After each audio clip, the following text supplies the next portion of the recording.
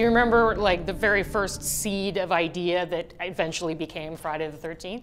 Steve Miner and I and a lot of the same people got together and decided to make a movie about soccer. And we thought that this was really going to be really special, and that was going to be our key, more or less, to the big time, as it were.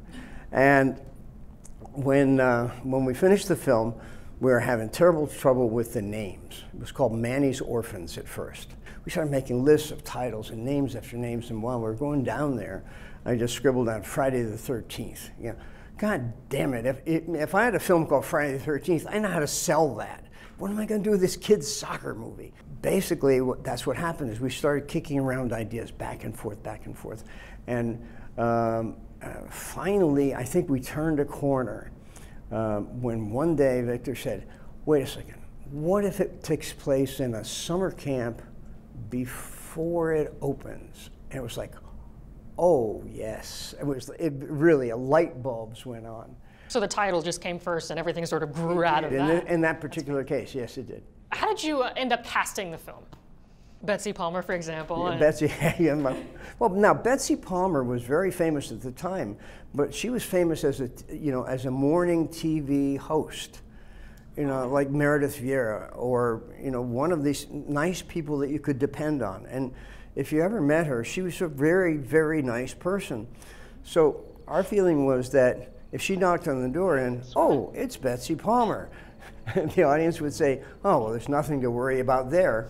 And then all of a sudden, then of course you had very quickly. The twist writes itself in that case, almost. Yeah.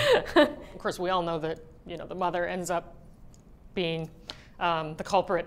Did you always have an intention to sort of bring Jason into it, or was Jason just sort of something that happened completely out of your control? Like all of a sudden, Jason became the thing. Victor had come up with the notion of a backstory, what motivated the mother, and it was the drowning of her young child. Okay. Now, we're going along trying to make the movie, and my investors said, I'd really like to get some sort of jump at the end. And, can you get me a jump at the end? Wouldn't that be great? And I said, yeah, it'd be great. I have to figure out what it would be, but I don't know.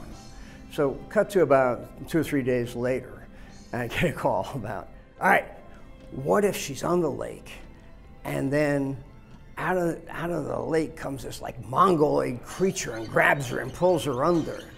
I knew for sure that we could startle the audience, but we had no idea it was going to work as spectacularly well as it did.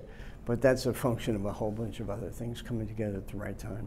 Were you approached for the sequel, or did somebody else? Was that something that was? No, I did not want to do the sequel, but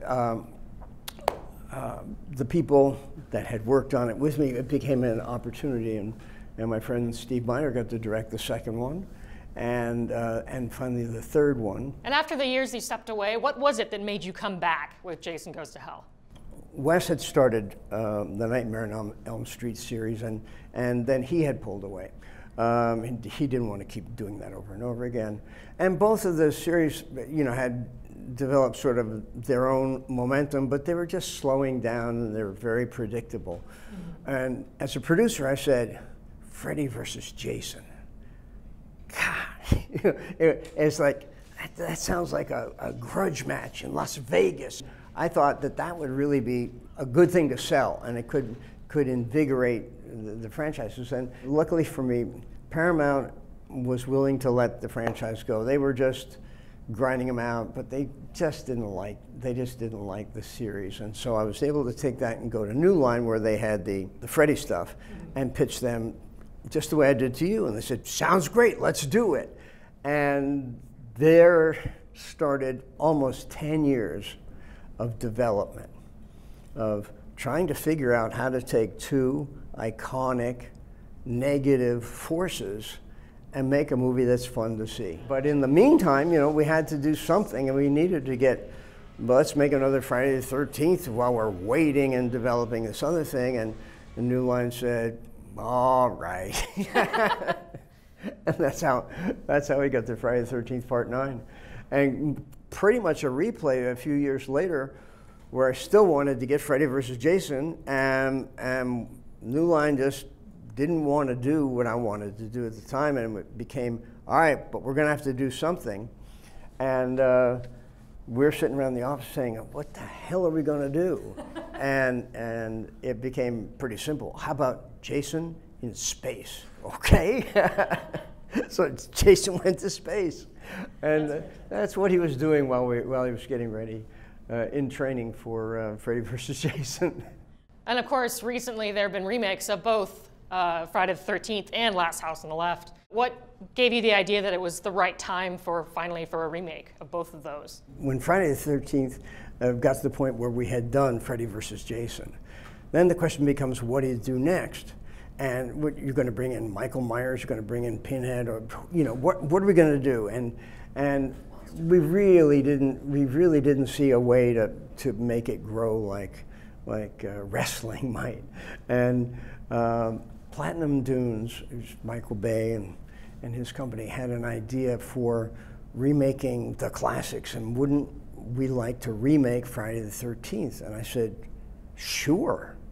And because this put a whole new spin, a whole new life on it. And fans are definitely going to want to know, is there any film with Jason in the future? Most people know that we were going to go ahead with the 13th of the Friday the 13th theatrical installment. And some problems came up with the rights and whether or not the rights would be available in the future, and if so, who would they be held by? Would they revert back to Victor Miller, the original writer, or would they stay with us and Paramount and Warner Brothers and New Line and other people who had worked on it? It's not an unusual situation. There has to be a solution. I mean, there just has to be a solution. And so I'm very optimistic. And I would say that, well, we're going to make another theatrical movie first chance we get.